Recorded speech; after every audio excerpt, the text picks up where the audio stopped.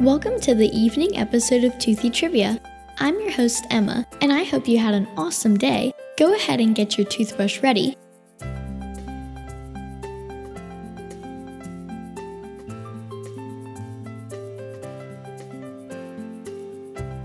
Now it's time to make brushing your teeth for 2 minutes fun and easy. Are you ready? Let's go! Today's trivia theme is cheerleading. There are estimated to be over 1.5 million participants in the all-star cheerleading today. Cheerleading started out as an all-male activity. Princeton University football officials had named 3 male cheerleaders on October 26, 1897, who were to cheer for the home football teams and the guest football teams as well. The team cheerleader has been used since 1897.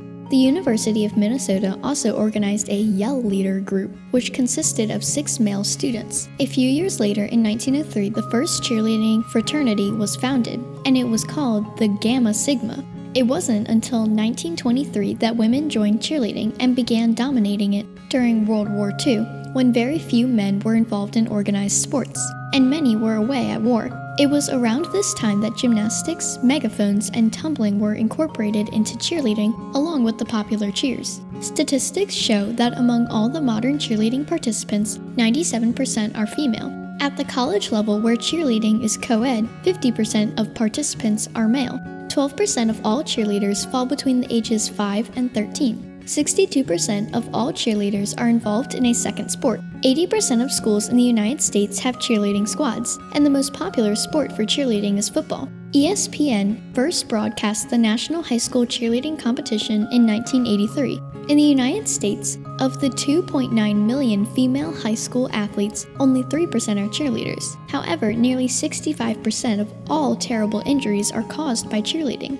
At the college level, 67% of all female athlete injuries are known to be caused by mishaps experienced during cheerleading. The most common injuries are reported as being brought on due to performing pyramids. These include broken arms, elbow injuries, broken noses, knee injuries, sprained wrists and ankles, back and head injuries, and broken collarbones. Who knew cheerleading was so dangerous? And you're done. Weren't those 2 minutes easy? If you like these episodes, be sure to tell your parents and dentists to subscribe to Toothy Trivia on iTunes, Google Play, or Stitcher. We can also be found as Toothy Trivia on Facebook, Twitter, and Instagram.